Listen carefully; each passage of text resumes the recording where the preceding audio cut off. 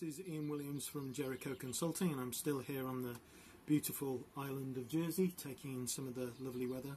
A few days ago I did a vlog talking about customer journey mapping and the fact that the map itself is not really the main benefit of journey mapping. And I wanted to follow up from that today to talk about the fact that if customer experience isn't about transformation, then it isn't really about anything.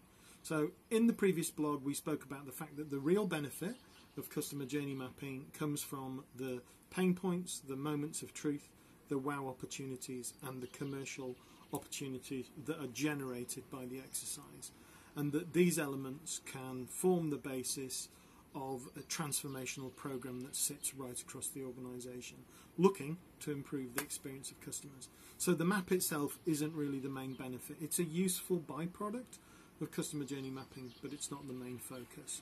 Transformation, however, typically sits with specific individuals across different functional areas of the business, and these people don't always appreciate the benefits of customer journey mapping. If the people in the business who themselves are charged with customer experience management don't always appreciate the benefits of customer journey mapping, then it's not always a surprise that those different business functions charged with transformation don't either.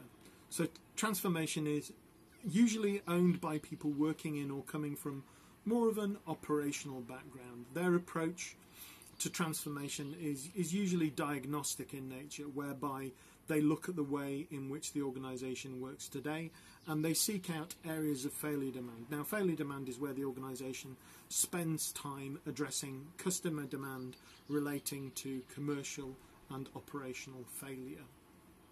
And then they look for those areas of failure demand and then they look to improve them. And they also look at areas of value demand. This is where the organisation spends time addressing customer demand relating to commercial and operational success. And they look at those areas of value demand for enhancement in order to improve them. So these people are often Six Sigma practitioners and or business process engineering type people. So there's absolutely nothing wrong with a diagnostic approach to business change, and at Jericho we often follow these business practices for functional transformation projects such as improving call centres and working in retail. However, the downside of a diagnostic approach can often be that the customer may not be being taken into consideration as much as they should be. The diagnostic approach is the art of looking to improve upon what you already do. However, you can potentially miss the opportunity to create a world-class approach to improving customer experience by looking outside of the box, by looking outside of what it is that you do today. So in the language of customer journey mapping, the diagnostic approach may consider those pain points and commercial opportunities, however may not consider the moments of truth and the wow opportunities that you identify when you do customer journey mapping. So customer experience professionals do not only have an obligation to improve their own commercial practices, they also have a role in educating the people in the business charged with transformation to understand the real benefits of customer journey mapping.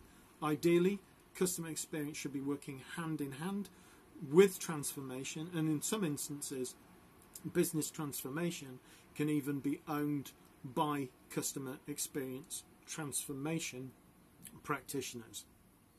The age of customer experience transformation needs to rise and stand alongside the age of customer experience management.